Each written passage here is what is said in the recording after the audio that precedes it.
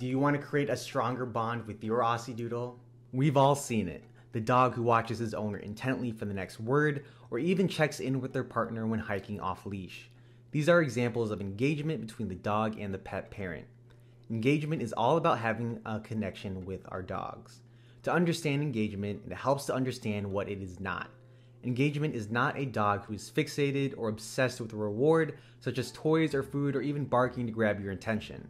An engaged dog wants to focus and work with you, paying attention to you no matter what you are doing or where you are together. Thankfully, Aussiedoodles are Velcro dogs, so generally they will naturally follow you everywhere. Creating engagement does not magically happen overnight.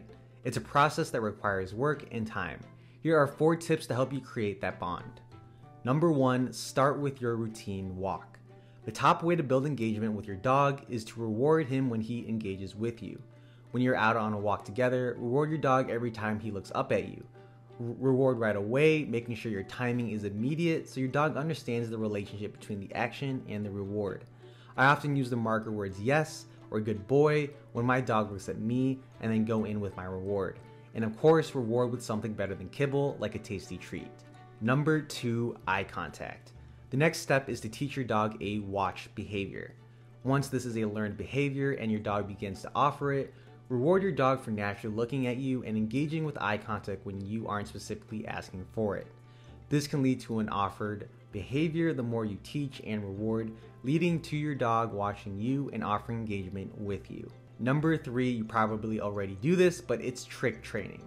Trick training gives you an opportunity to show your dog how much fun training can be. Training together helps your dog to understand your communication and the rewards that come with training, all while keeping your dog focused on you. These are all things that grow your bond and grows the drive to engage with you. Number 4, playtime. Every dog deserves play.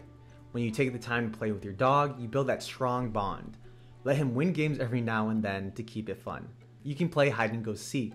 Build your dog's drive to stay engaged with you by making a game out of it. Sneak off with some tasty treats and call your dog to find you. The more your dog is aware of where you are and wants to seek you out, the more they have learned paying attention to you is beneficial. By building engagement, you will soon have a dog who has a stronger bond with you, enjoys training, is less stressed in new situations, and is easier to train and get to focus no matter where you go together.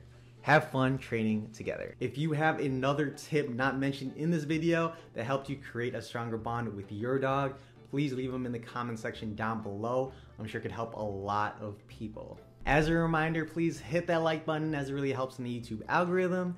And if you're new here, welcome. Please hit that subscribe button too, as it really means a lot to Jackson and me. If you aren't part of our Aussiedoodle lovers / owners Facebook group, the link is in the description. We just reached 7,000 members. The link is in the description. We'd love for you to join the community. Tell your dogs you love them, Jackson. I love you. Thank you for watching and have an amazing day.